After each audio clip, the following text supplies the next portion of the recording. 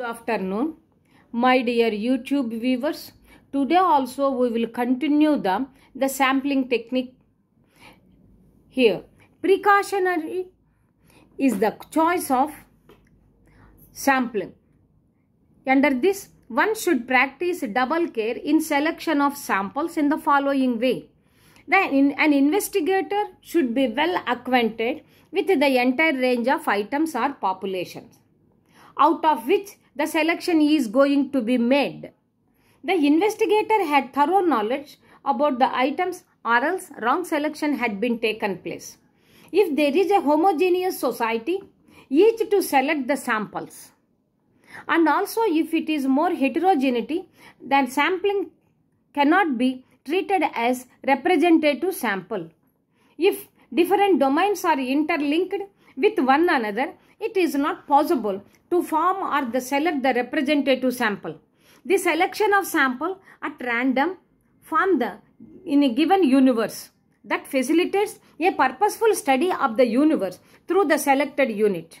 Thus, the researcher is freed of the labor task of the carrying out his research on the larger scale as a whole. Instead, an analysis of the sample is enough to produce adequate, reliable and valid results. Then, stratified sampling. This method of selecting samples is a combination of or mixture of deliberate and random sampling techniques. At first, the data is classified into based on the characteristic features in general.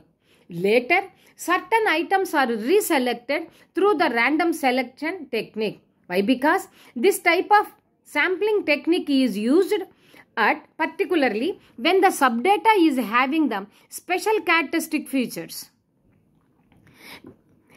The researchers stratify the large whole into more or less homogeneous subunits and study the samples from subunits. This type of sampling results as a valid result insofar as subunits are representatives as the universe as such it stands.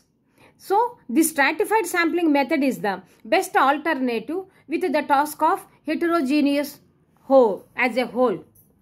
Next, process of stratification phenomenon. Depending on the care technique, stratification success follows like this. We should have extensive information about all items including domain, that is, which items differ and which items are alike. The size of stratum, that is, all units is very important because from that only we will randomly select the representative sample. But in all stratification, the unit features are one and the same. By that, we can see homogeneous nature easily. If two strata is having the same features or alike, there is no need of stratification. If the above mentioned precautions, one can consider them, we can get the good results. From this method, as it combines the virtues of deliberate sampling and a random sampling technique. We can recap the information. Precautions in the choice of samples. Under this, one should practice double care in the selection of samples in the following way. An investigator should be well acquainted with the entire range of items or population, out of which selection is to be made. The investigator had thorough knowledge about the items or else wrong selection had been taken place. If there is a homogeneous society, easy to select the sample. And also if it is more heterogeneity, the samples cannot be treated as representative sample. If different domains interlinked with one another, it is not possible to form or select representative sample. The selection of sample at random from the given universe, which facilitates a purposeful study of the universe through the selected unit. Thus, the researcher is freed of the labor task of carrying out his research on the larger whole. Instead, an analysis of the sample is enough to produce adequate, reliable and valid results. Next one, stratified sampling. This method of selecting the samples is a combination of mixture of deliberate and random sampling techniques. At first, the data is classified into based on the general characteristic features. Later, certain items are reselected through the random sampling technique. This type of sampling technique is used particularly when the subdata having the special characteristic features.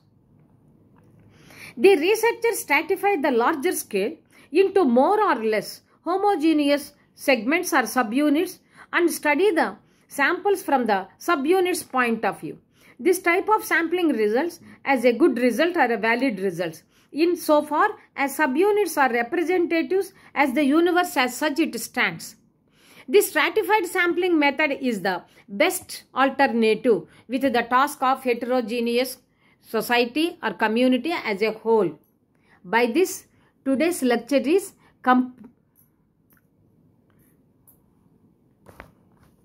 completed, but again we will extend. Process of stratification of phenomenon. Depending on the care of technique, stratification success follows.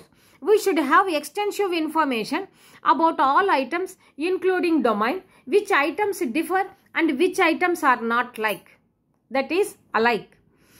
The size of the stratum, that is all units, is very important because from that only we can randomly select the representative samples. But in all stratification, the unit features are one and same. By that, we can see the homogeneous nature easily if two strata is having the same features or alike. There is no need of the stratification. If the above mentioned precautions, one can consider them, we can get the good results. From this method, as it combines the virtues of the deliberate sampling and random sampling techniques too. By this, today's lecture is totally completed, and this is Bindu taking leave from the YouTube platform. Good day.